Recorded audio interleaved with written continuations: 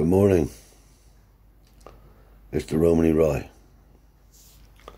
You can see why I haven't been about. I got rushed in hospital. Had a emergency op on my kidneys, and I was pretty poorly there for 3 or 4 days.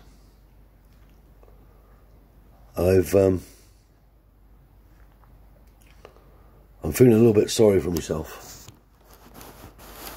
and at the moment,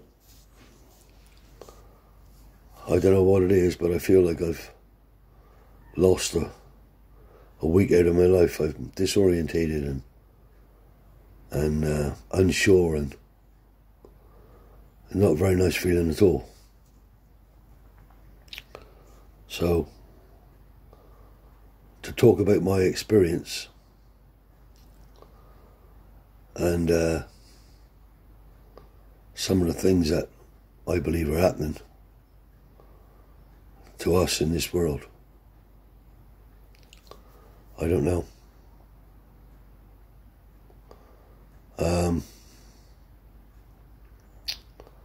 Last Sunday there, I was struck down with pain. Pain that was unbearable. Anyway, paramedics come. Nice people. And got me rushed into the hospital.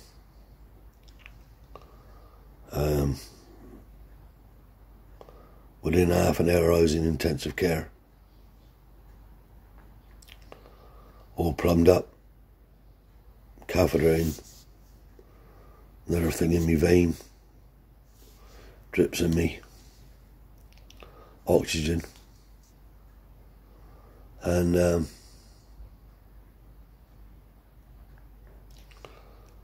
when I come around,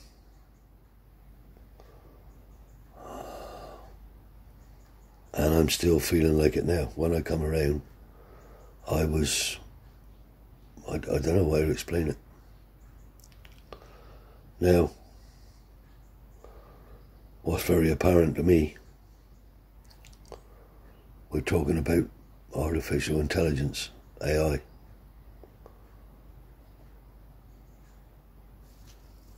Everything now is barcodes.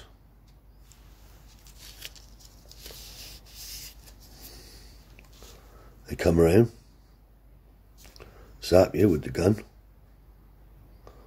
A set of instructions comes up on the screen. They carry out those instructions, zap you again, say it's done.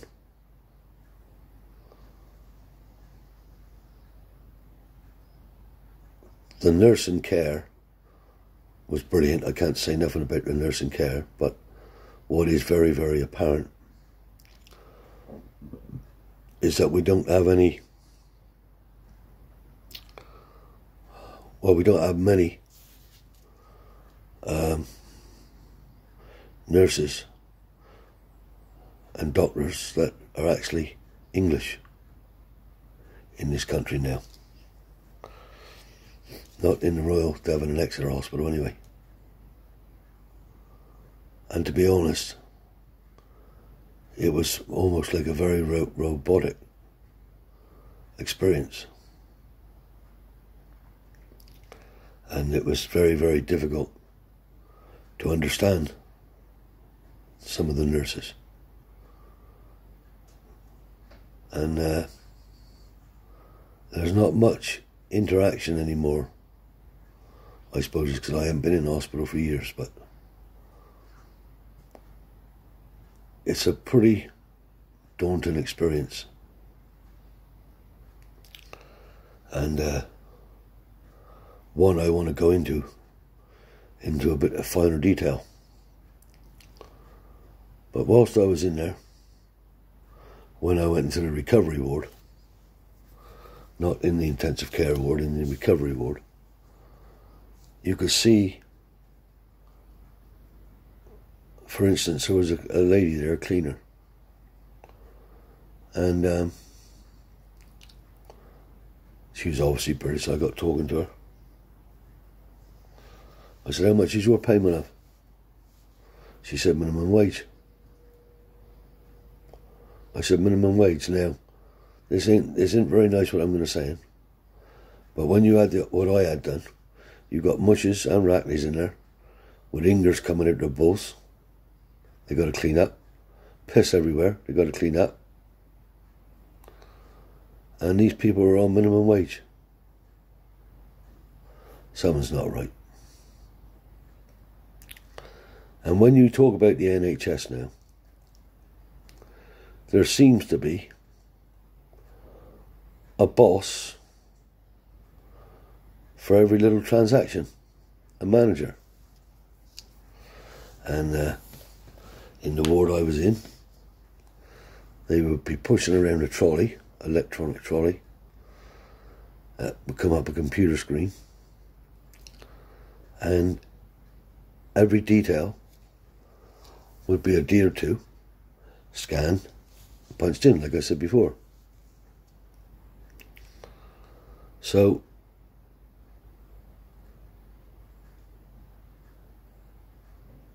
they don't, there's no communication as such. You get the doctors come around in the morning and the surgeons. They do some job. I'm not saying about the job and the care. Fuck me, you'd be dead if you never had these people. But everything now is so precise.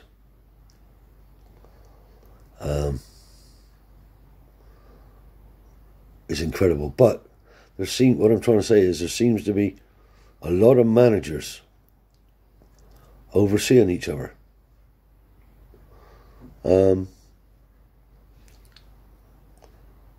It's difficult to explain, but I will get my head around it a bit more.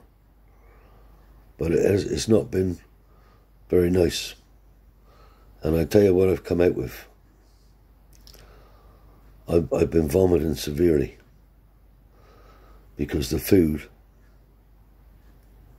my God almighty, the food's like Inger.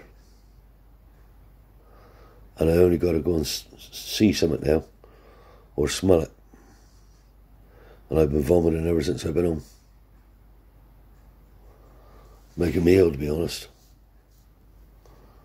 And I ain't in the best of mental states at the moment. But give myself a few days, and I want to continue this story about how I was in that hospital. I've got to go back, so I hope what I'm revealing doesn't have any effect on me, but I think artificial intelligence is already here. The nurses walk by you, non-expressionless. Not a smile, not all of them, but I'd say 95% of them. Not a smile. They got one direction, they know where they're going, they know what they're doing. They come in and do it, bleep you off, and then they go to another room. And it's pretty terrifying. I had to make a couple of phone calls while I was in there, and I had to ask a couple of passwords of people that I know. This is serious, to make sure that I wasn't dead, because I just didn't know where I was. And more to come, but for now I'm getting a bit emotional about it, so it's bye-bye for now for the Romany Rye, and I'll come back again today sometime.